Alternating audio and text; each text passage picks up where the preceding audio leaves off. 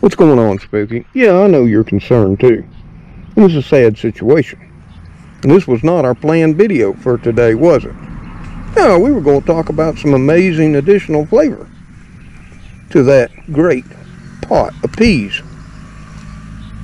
we had made. And show everybody another tip and trick to make the best beans and peas on the planet. But that's not what we're going to do. Right, Spooky? So hey, friends and family, so glad you could stop on by today. And I'm going to talk about something serious that's been not affecting me, but someone I know that is close to me. And what is that, you may ask? It might be. Well, that's cyberbullying. Online harassment. Which since the dawn of the internet, which I've been on the internet since it was created, released to the public back in the 90s. And I've seen it proliferate over time. You have these people that have no other purpose in life but to single out people and make it their sole mission in life to make their lives miserable. And I don't understand why. And I have experienced a little bit on this channel in the last 7 years. In fact, actually 5 times. And of course, those people are no longer visible on the channel. I made them go away. And creators can do that. But you see, they really don't know. Because the way YouTube does it, so they don't lose these trolls' views, is a creator can hide a person from the channel. So when that person that was acting up and being a bully or personally attacking the creator or people in their community, which I've had to hide 1 or 2 for doing just that, not actually attacking me, but attacking others in my community. And when they come back to the channel and they look under the video, they can still see their comment and think they're okay. But you know what? I can't see them no more. And neither can anybody else. And every comment they make on the channel will never be seen as long as they're hidden from view. And that's a fact. Yeah, it's sort of the kind and friendly way YouTube handles that. But on other platforms, it's different. We'll take Twitch. On Twitch, if you're trolling, personally attacking, cyberbullying the creator or others in chat, because Twitch is a live stream platform. You don't put up videos until after the stream is through. And then your stream is posted so people can go back and look at it, just like here on YouTube. And as you know, there's a difference between a video and a live stream. Videos don't have chat rooms unless you make them a premiere, where live stream has a chat room every time where you can make comments, which hopefully are either asking questions, informational, or all good. But it's when these comments, like on Twitch, get hateful, personal, actually start threatening people's lives, not only the lives of the person streaming, but of their children and their wives. Then, once you report it, you can get suspended for the first time up to a week. The second time, I think it's 2 weeks, maybe more. But that repeated actions of personally attacking somebody, threatening physical harm, or giving up personal information, I mean, these turds will go through great extremes to find people's addresses. If nothing more, the state they live in, or the country too, whatever they can dig up, or they think they can, wherever the person's at. And then they'll mention that in chat. Some get very specific, but a lot of times it's just old addresses that are out of date. But they don't know that, and they think they're correct. And that right there constitutes doxing, which is also a crime, just like cyberbullying is now. In fact, both cyberbullying and doxing are not only a crime in all 50 states, even though there's not a federal statute to address it. You can also bring up a civil lawsuit for defamation and harassment. So that makes me wonder why these people don't understand that everything they type, everything they say, there's a record of it on every platform. I mean, unless I delete a comment, which I rarely do, or I hide a user, which I've only done 5 times, the comments are forever preserved under the videos. And if you've ever seen lives or gone to channels that do lives, you'll know they upload their lives after the live is through. And not only does it show the live, but it shows the chat content too. So there's always a record of what these trolls do. And yeah, if they're just being snooty, or they don't like something, or they don't think it's right, yeah, that's their opinion, their belief, and they have the right. Where it becomes cyberbullying is when you make it personal. And some of the things I've seen, people will put out, like I said, personal information, education.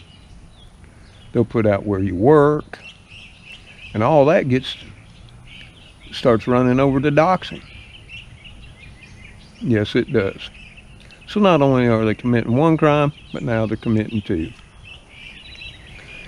Yep. But here of late, like I said, on somebody I'm close to, I've seen this happening more and more. And all they want to do is stream, live their life, and go on with it. But there's certain people, for whatever reason, won't let that happen, or they don't want it to. But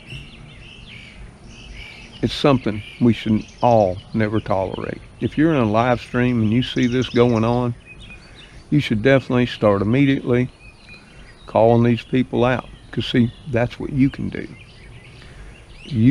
Don't get personal by any means. See, unlike them, which will also throw in all kinds of lies, ethnic slurs, sexual slurs, I've seen it all here of late. Oh yeah, they throw it all in there. And you won't believe how bad it gets when it's all being recorded for all time. To me, that's just insane. But then I'm thinking, what drives these people to do these things? It can't be but a few things.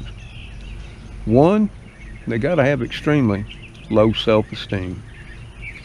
And secondly, they got to have mental problems. It's the only thing that can explain it. But it's been around ever since the internet was around. Because see, behind this screen, behind a keyboard, whether you're sitting in your office, your basement, or in your living room, you can type up anything you want with anonymity. See, we can't see you like you can see us. You can be anywhere, be any person in real life. But then again, you can proclaim to be anything you want in the comments, whether it's below a video or in the chat room too. You can have PhDs, be rocket scientists, whatever you choose. Nobody knows for sure, because we don't know who you really are. You can claim military service, whatever profession you want to, call yourself out as an expert, whether it's on gardening, cooking, a chef of a 5-star Michelin restaurant, if that's what you want to do. But that doesn't make you what you really are. Now, like I said, this isn't all about me in this channel. It's about someone close to me, and I'm tired of the crap. And there are things we can do. Since everything is recorded and preserved, we can send it to law enforcement officials. Yes, we can too. And we can also send it to an attorney, which can investigate and find out who they really are and file a civil lawsuit.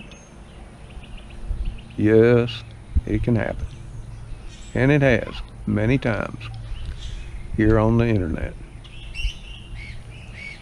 But yeah, I wanted to talk about this because if you see it going on, try to help shut it down. And like I say, it's not about here on this channel so much. Like I say, it's only happened 5 times. And I and all of you don't have to suffer that anymore from those 5 individuals. I have no clue what they're typing. They probably still are. And that's just fine if it keeps them happy. But what bothers me when I start seeing a lot of the more really dangerous harassment going on, when they start upping it to physical threats, wanting to come to people's houses and do all kinds of things, not only to them, but their children and wives. To me, in my mind, that's a psycho waiting to be born. Yes, it is. Because if you'll think about it in your mind and you plan it out, you're only one step away, if you think you can, and can find out, from committing it in real life. And that's why you've seen so many people. I know I've seen many I used to watch and view here on YouTube that finally just couldn't take it anymore. And I've often said here on YouTube, it only takes one comment to take a beautiful day and ruin it for you. It's amazing how that works. You can have 99 comments praising you, and you can have one really get down on your case, and it brings your whole mood down. You know it does. Because that's how we are in real life. We can be having a great day, and here comes our personal turd in the punch bowl, just to shoot us down. And there you have it. See, I feel strongly about this, and I think we need to make it stop. And I'm going to be doing all I can to make it stop for the one that's close to me. So, that's all we got for you today. I hate to interject something serious, but on a happier note, I had my birthday yesterday, and I'm now 68. I made it this far. Will we make 69? We'll just have to see. But tomorrow, as I planned for today, I'll do another video. And we'll talk about that amazing pot of peas as I show you how I continue to make it up, if you want to. But if you don't, I'll probably show you anyway, because that's just what I do. And I'll probably talk about my birthday some too, because it actually turned out to be way better than I thought. So we'll end it with a cliffhanger. Till I, Spooky, laying at my feet, and the rest of the kitty crew, and Gracie, the princess of the house. See you on that next video and episode of Mr. Tom's Neighborhood. Goodbye for now.